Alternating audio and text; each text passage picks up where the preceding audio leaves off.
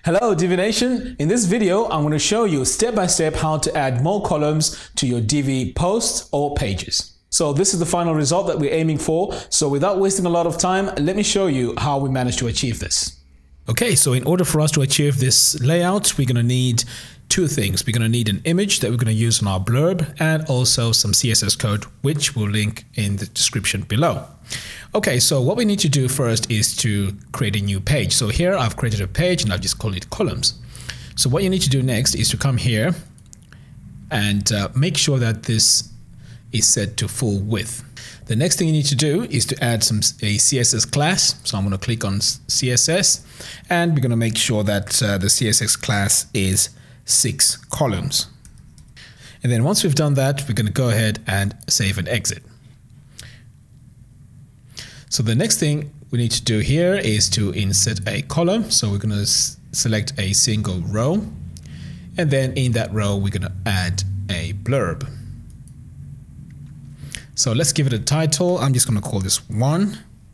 And then the next thing we need to do is to upload an image. So I'm going to click on upload an image.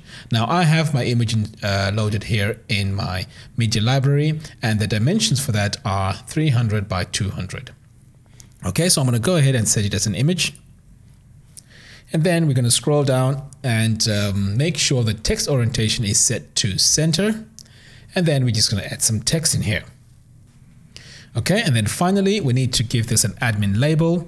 So for this, I'm just going to give it a number 1, and then I'm going to click on save and exit.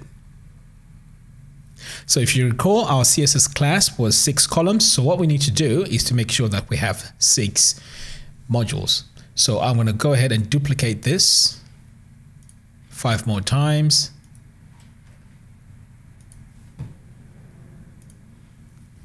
So now that we have all 6 of them, we can go ahead and save and publish. So in my case, I've already published the page, so I'm just going to click on update. So let's take a quick preview and see what the page looks like. So I'm going to open the page in a new tab. So we can see here it's one on top of the other. So ideally, we need to have them all in one line. Okay, so let's go back. And now it's time to enter our CSS.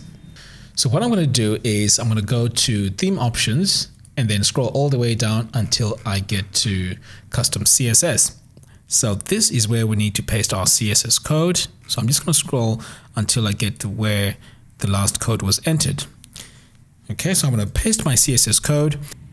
So as you can see, the CSS contains different columns. So here we have 5, 6, 7, 8, 9, and 10 columns. So what we need to do is, if you decide to use, say for example, 7 columns, all you need to do is to change the CSS class. Okay, so I'm going to go ahead and change this and save this. And now let's refresh our page and take a look. So now you can see that they're all in one line. So I'm going to go ahead and click on edit page. So if you want to, say for example, have a 5 column, you can always come here, change this to 5 columns, and then make sure that you have 5 items here. And that will change because the CSS will take care of that. Okay, so let's do something a bit more fun. So now let's create a layout using a speciality section.